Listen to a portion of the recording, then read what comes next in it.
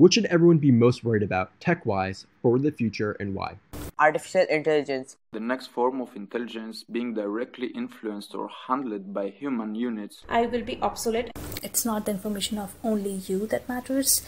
Tech's impact on our environment. I don't think people are looking at the user agreements. That collective information is very powerful.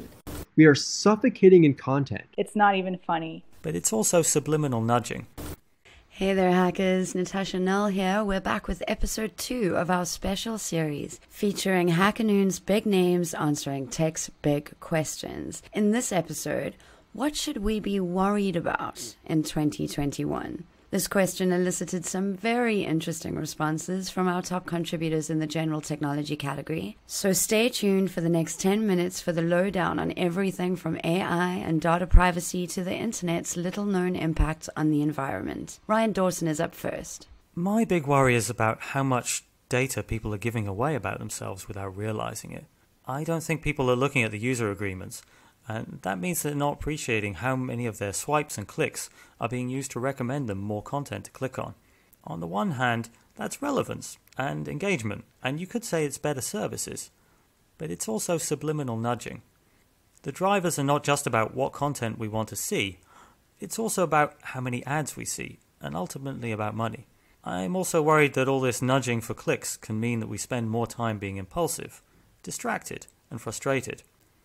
That's concerning for our well-being, our mental health, our patience with one another, and how we work through issues as a society. The concern is less so with the technology and more about the outcomes of our ubiquitous technology. Hi there, my name is Matt Klein. I'm Director of Cultural Strategy at Sparks and Honey, and I am nominated for Contributor of the Year for Business Strategy, Social Media, and COVID-19. My biggest fear is content overproduction. We need a movement, whether that be a person or a brand, which insists it's okay to not watch, read, or listen to it all. We are suffocating in content, all competing for our attention, with family, friends, and coworkers attempting to prioritize that list on our behalf. 500 hours of YouTube content is uploaded every minute, and 350 million tweets are sent every single minute. There's also HBO Max, Peacock, Netflix, Disney Plus, and Apple TV. And then there's countless headlines, long reads, podcasts, and newsletters, which are all also competing. And between it all are Instagram posts and TikTok snippets. That feed refreshes every single minute, every single day, every week, every month. This is an endless source of content pulling our attention in a million different directions. And it's more than attention though, it's our brain, specifically our emotions. We're overwhelmed with conflicting emotions and reactions. A happy text interrupts our scary Netflix show. A tweet that makes us angry is quite literally positioned just pixels away from one that makes us laugh out loud. Not only are we unable to make it through and get any sense of progress through this list of content, but it's also forcing us into a conflicted mood state. And this is all only accelerating. It's going to get much worse before it gets better.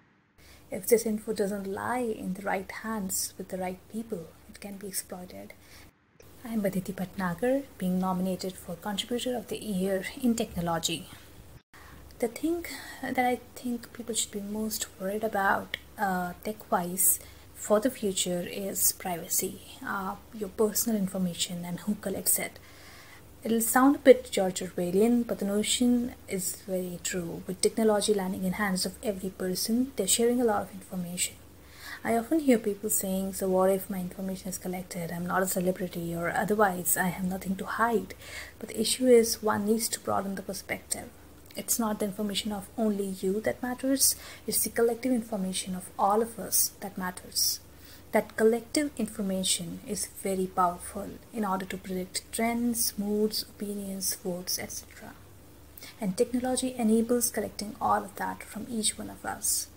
If this info doesn't lie in the right hands with the right people, it can be exploited and drown the world and all the rights humans stand for.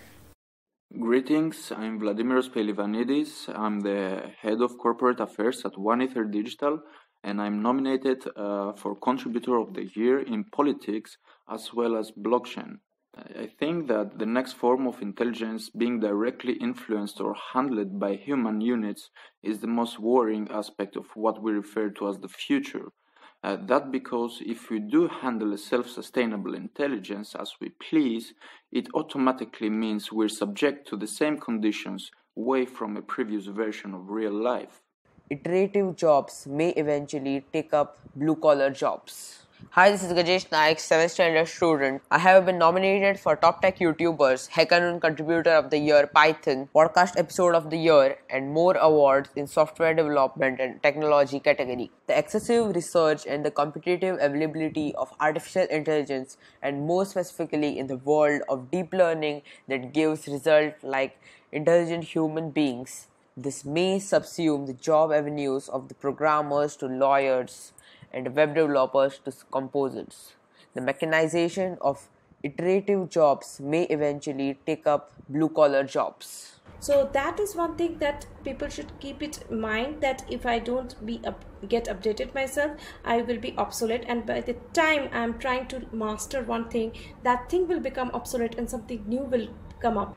This Sharmistha, I think the time has come now like that people should be worried about the pace of their learning. So the amount of research that every day is happening, and some new invention is coming up every day, be it in a single field, say of economics or statistics or in artificial intelligence or IoT, or it is in blockchain. So even if I choose a particular domain, how do I keep my pace of learning so that I'm updated and I can apply the real knowledge in my field, so that I can develop something that can be useful and finds a suitable place in people's life. So in order to be like such updated, I think I should be updating myself by reading research papers and using technical knowledge that is available in terms of blogs in internet, or a lot of going into the more details like cloud platforms, or studying articles that what are the new vendors are coming up with what new features.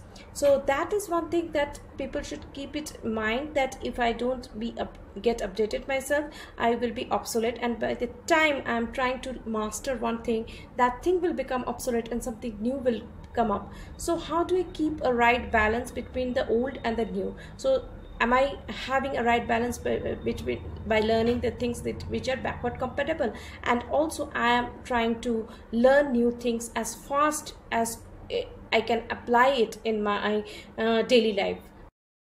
About 10% of global energy consumption is contributed to the internet. Can you believe that? Melinda LB Lewis up for Contributor of the Year, Women in Tech, and Indie Tech Journalist of the Year. I gotta tell you something. I gotta be quite upfront and honest with you.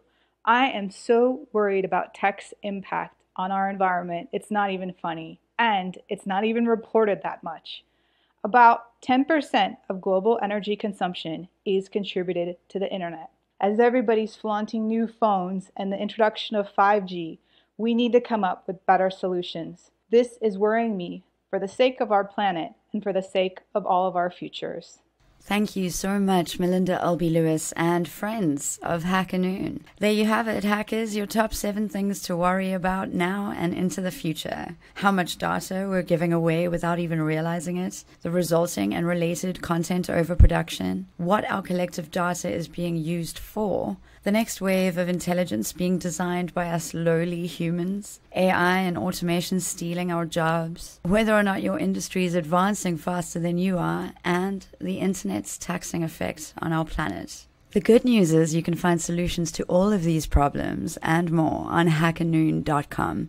I'm Natasha. You've been listening to the HackerNoon podcast. See you on the internet.